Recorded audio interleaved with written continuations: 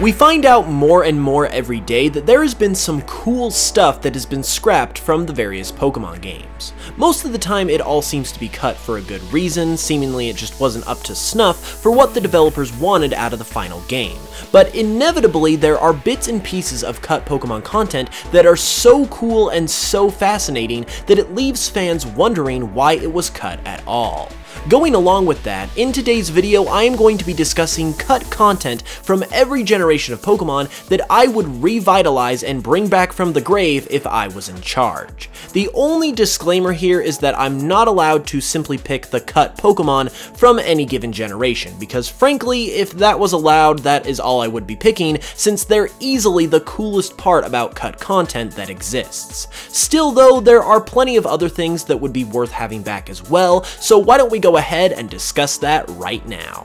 From Generation 1, the thing that I would bring back are illusory monsters. Now, if you haven't heard me talk about this one before, basically the concept of illusory monsters are what legendary Pokemon became. Super rare Pokemon that are really hard to catch. The main difference though with illusory monsters is that other than being able to find more than one of them, the difficulty of catching them was ramped up to the max. It was said during the earliest stages of Pokemon's development that illusory monsters would be in the most remote parts of the overworld, and they could take as long as 2 hours to find and catch. Now, that sounds like a challenge that any aspiring Pokemon master would love to take on, but especially in comparison to how legendary and mythical Pokemon are nowadays, where they just give them to us, it sounds like paradise. So if I could ever just consult Junichi and the rest of the boys on this, I would tell them to ditch gifting mythical Pokemon, just throw that in the garbage, and give us some super challenges where we gotta travel all over the region playing the ultimate game of hide and seek with these legendary Pokemon. In this day and age, it could even be set up as a free update or event like we see done for Gigantamax Pokemon, and overall I just think that would be a ton of fun. Gen 2 is one that I would have easily picked the Pokemon if I hadn't imposed that rule on myself, because we have seen so many cut Pokemon from Gen 2 lately. But otherwise, there is still something I would love to revive, and that is the original Johto region. If you didn't know, when the 1997 Space World demo of Pokemon Gold and Silver leaked a couple years ago, it unearthed the original shape of the Johto region that was vastly different to the final game. You see, since Gold and Silver were originally planned to be the last Pokemon games, Game Freak were going in on these titles, and I mean all in, because Johto was originally going to be based on all of Japan outside of the Kanto region, instead of just the Kansai region like it is in the final. The map for this original build of the region is massive, so massive that there are even early versions of a couple of cities from Sinnoh that can be found, namely Canalave and Snowpoint City. As someone whose favorite feature in Pokemon still to this day is being able to travel to 2 regions, a huge map like this to explore would be a dream come true. And even though it couldn't be brought back in the exact same way, since you now have Hoenn and Sinnoh occupying parts of Japan, I would absolutely make a game where you could go to all of the Japanese-based regions, and I think Game Freak should really do the same. My pick for Gen 3 is especially interesting because it concerns this mystery girl with blue hair that is seen riding on Latias and Latios. We first see her in an early piece of concept art riding a Pokemon that didn't even make the final games that is a combination of Latias and Blaziken. By the time the games had released though, we saw another piece of art featuring another girl who looks extremely similar to the first one, riding Latios this time around. Considering their visual similarity and the fact that both of them are riding on one of the Eon duo, I would bet that they are the same person at different points in development. But who exactly is she? Despite seeming really important and appearing in a piece of promo art for the final games, she still went unnamed and never appeared in the games at all. She seems to be tied to Latias and Latios, which tells me that not only was she most likely planned to be in the game, but was likely going to be an important character too. In fact, her former role of riding on Latias and Latios could even be what inspired the soar mechanic with the exact same Pokemon in Omega Ruby and Alpha Sapphire. So all indicators are that she was an integral character originally, but was cut for some unknown reason. I would definitely love to bring her back, even if it was just to find out who she really was, because she seems like she would have added a lot to the plot of the Gen 3 games. Gen 4 wise, while it's not cut Pokemon, it is cut Pokemon forms. If I could, I would bring back all of the gender differences that were cut from Diamond and Pearl and recently leaked online, if for no other reason than just because it's really cool that this feature was so much more widespread originally. While we did still get gender differences in Gen 4, it did not affect most Pokemon, but as this leak shows, it was originally planned to. Vast amounts of Pokemon were shown to have gender differences originally, and for the feature to be on this large of a scale is something that I can't help but respect and yearn for it to be an actual thing, even if I do get why it was cut. I think this could have messed with the marketability for a lot of Pokemon if they all had two forms, and could have confused a lot of people, not to mention it would have added a lot of work to future games, essentially doubling the amount of sprites and models required to include both male and female variants. So it makes sense why it never saw the light of day, but it's pretty stinking cool either way. My pick for Gen 5 comes out of Black and White 2, and it's the matter of Hilbert and Hilda being included in the Pokemon World Tournament. There is text in the data of the games that shows they were originally going to make an appearance and be battleable, and I just want to know why the heck this was taken out at all.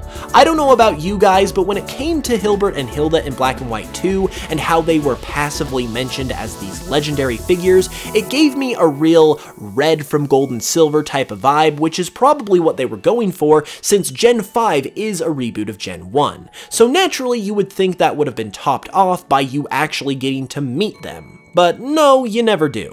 The fact that they were cut from the Pokemon World Tournament makes it even worse because that is purely a side activity that has no real bearing on the plot, so it's not like it would have shook things up tremendously to have them in there, and it would have been a really cool payoff after hearing everyone talk about them in the game, and like the whole Red situation, would have been cool to basically battle your former self from Black and White if you have played those games before. So yeah, given the context of everything, I just don't see why it was cut, and it wouldn't have made the game as a whole any different, so I'm not sure what the harm would have been, but if I could have had a talk with Game Freak back then, I would have said, no, you leave that alone, you leave that right there, Junichi, just leave it alone, leave it in the game, just stay away from it, don't take it out, it's cool, just leave it alone.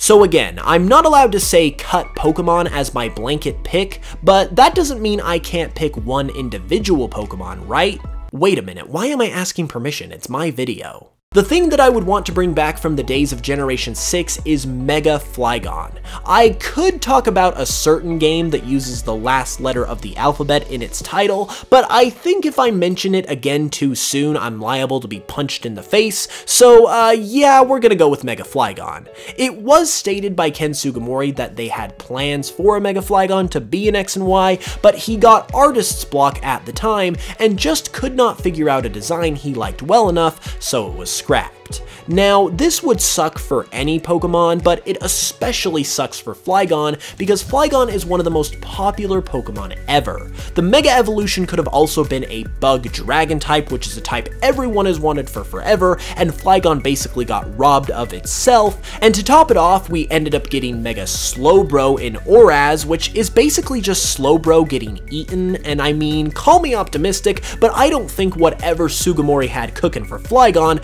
could have been any worse than that. It's just a darn shame all the way around, and I would definitely be bringing it back if I had any say-so. Now, the more recent into Pokemon's history we get, naturally the less we have to work with in terms of cut content. So I have a bit of a different pick for Gen 7, but it's also a fun one. When Let's Go Pikachu and Eevee were on the way and about to be released, it was stated in an interview with IGN by one of the developers that Let's Go had initially utilized a photorealistic style for its graphics, before switching to the style they actually used, which they felt fit the vibe of the game better. I don't think I really have to explain this one too much because I think the words Pokemon, photorealistic, and graphics are something almost everyone has wanted to come together basically since the beginning of time. And even as someone who has been on record saying that I love Let's Go's art style and I think it fits Pokemon perfectly, I would have wanted to see this one. Yeah, this one would have been really cool.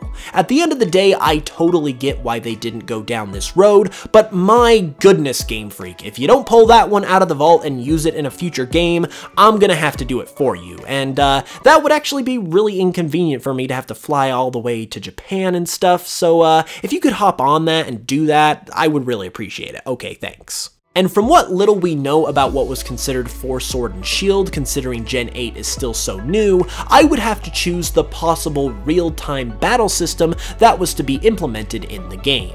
Planning director Kazumasa Iwao spoke with Game Informer in an interview and talked about how there were internal discussions at Game Freak of possibly going away from turn-based battles for these titles, which realistically can only mean real-time battles would be the replacement, and I know some people might feel differently, but that is something that I would really like to see. I know it would flip the metagame on its head and take out a lot of the current strategy for battles, but in my opinion, the gameplay would be enhanced exponentially, where not only are you getting to act in real time, but you're also actually getting to play as your Pokemon. I don't think anyone can argue that that would be pretty dope, and personally, I don't know that I'll have to bring this one back from the dead on my own after all, because this is something that I feel could legitimately happen in a new game someday. If not though, it's definitely on my wish list of things to bring back. Well, that is all the cut content from every generation that I'd like to bring back in the Pokemon games. If you enjoyed, be sure to like, comment, and subscribe if you're new, and check me out on Spotify if you like Pokemon remixes. I also have my Pokemon Cardinal project that I would recommend if you'd like to support the channel more, and with that said, I will be back with another video on Saturday. Hit the notification bell so you can know when it goes live, and until then, as always, I love you all, and I will smell you guys later.